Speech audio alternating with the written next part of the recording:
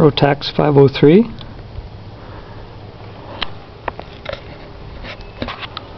Parachute handle. It's a ballistic parachute. Ballistic recovery system.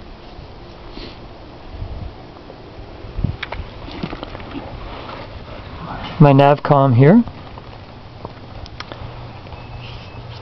Vertical speed indicator.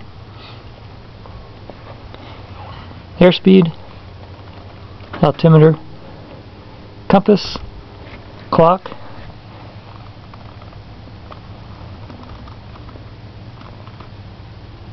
It's also got the temperature, 15 degrees Celsius. It's about 8 o'clock right now. There's my hydraulic brakes. Down to there. This is a throttle. And a choke. And a primer for starting.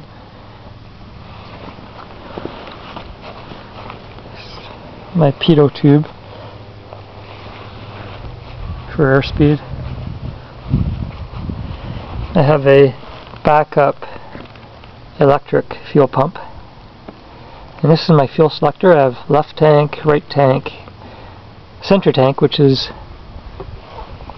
the seat tank.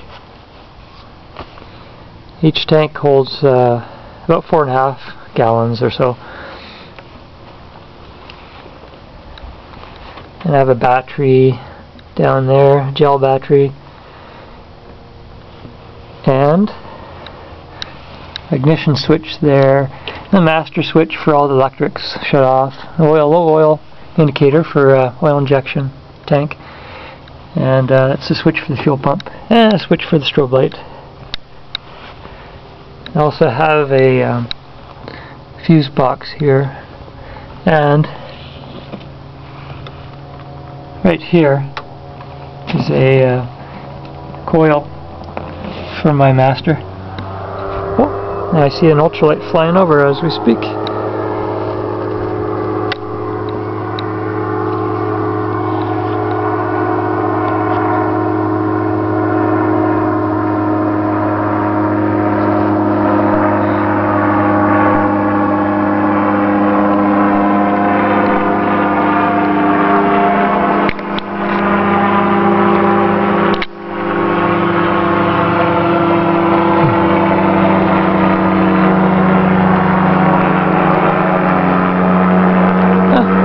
Two-seater Beaver. Isn't that cool? It's a plane like mine, just a two-seater.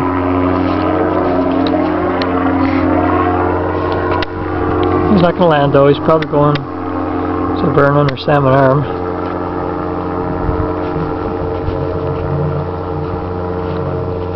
It's hard to see him there now, he's a little dot up in the sky.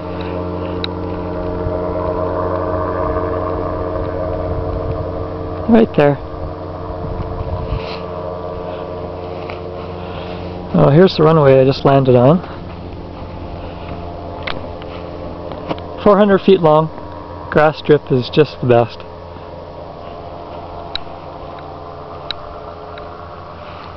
There's the cows watching me.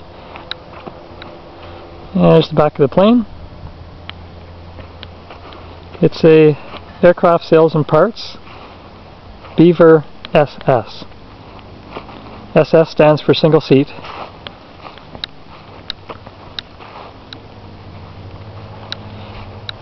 I plan to put it on floats pretty soon, so that's why I got the registration CI wet. Wet being what it's going to be in the future.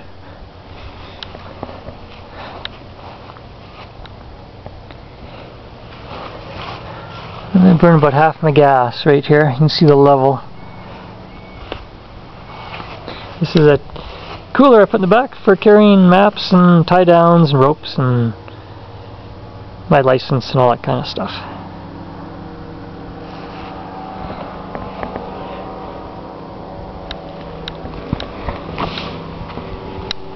Twin carb Rotax 503, 3-bladed prop, wood prop.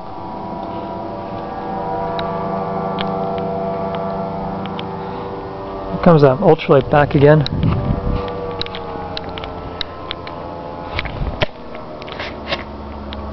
He's landing.